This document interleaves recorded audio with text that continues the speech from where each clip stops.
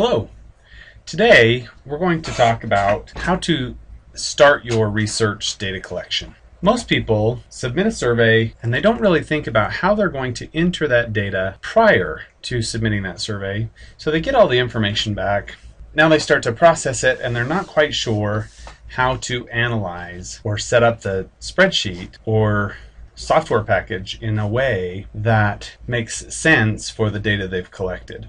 I recommend that you always set up your survey or data collection instrument in a way that best allows you to input that data later. And the very first component after you've created your survey is to set up a code book. Not only will this help you identify some potential problems with your survey, if there are some, it will also allow you to have multiple people enter the data into your analysis software if you need to, because everyone will be using the same key, or what we call a grade book or a coding book. In this case it's a coding sheet because it's a single page. So the first thing we need to do is identify whatever our data entry tool is, and in this case it's a survey.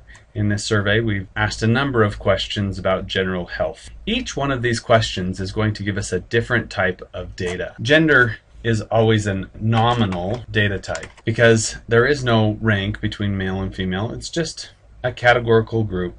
We're going to arbitrarily assign a number to this so that the spreadsheet or the SPSS software or SAS software knows exactly what female and male are. Because they run on numbers, we need to assign one of those a number, and we'll get back to that in a minute. With age, we're going to assign age is a scale or ratio type. This question, the way we're asking age, is going to give you ratio data, a number from 0 to 114 or however old someone is that answers this survey.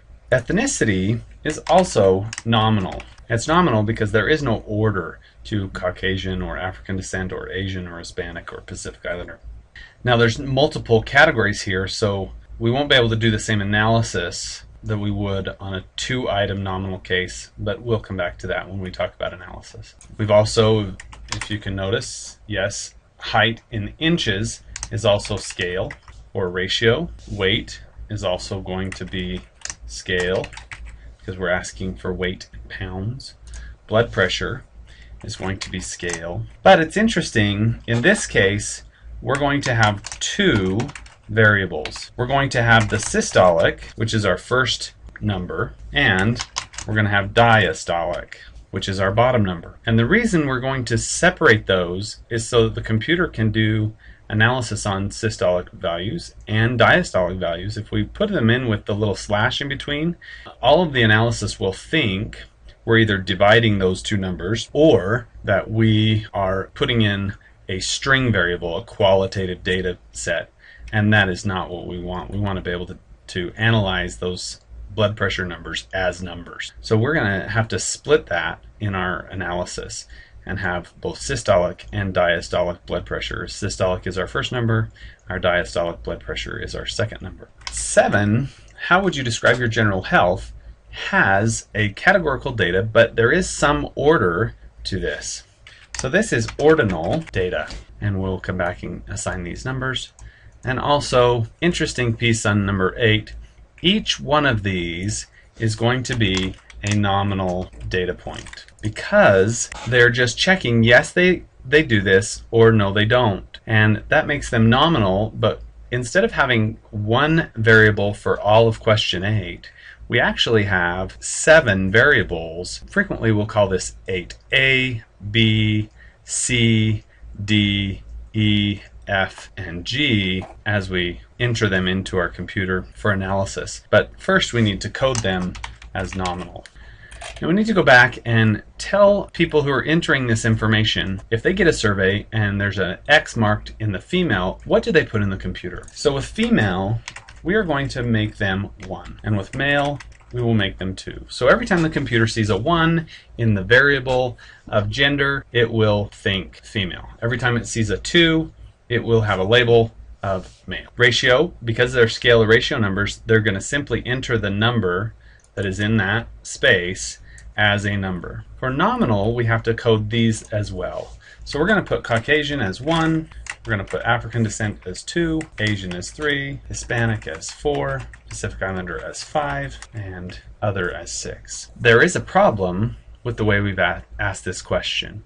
We're not going to deal with the sociology of the issue right now, but it is possible to be Hispanic or non-Hispanic and another variable here, or dual race or ethnicity and all sorts of other things.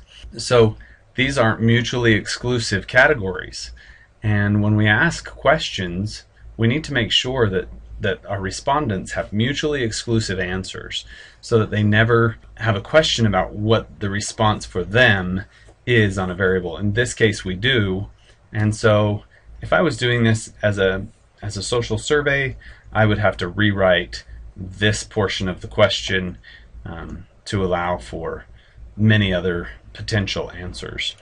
But for this purpose of showing you how to code a coding sheet, we're going to move on. So in Nominal, each one of the times the computer sees one of these numbers, it will label this piece. Height, weight, and blood pressure are all going to also be ratio numbers, and you'll enter the number that's directly measured there. Ordinal, we need to also code, and we'll do that the similar way to ethnicity. However, this time we need to make sure that they're in order, because it is possible to do some other analysis there.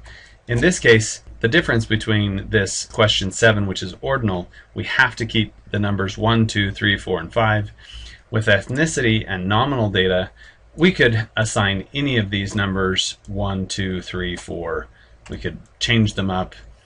We could make Asian 1 and Pacific Islander 2 and Caucasian 3, African descent 5, and it wouldn't matter.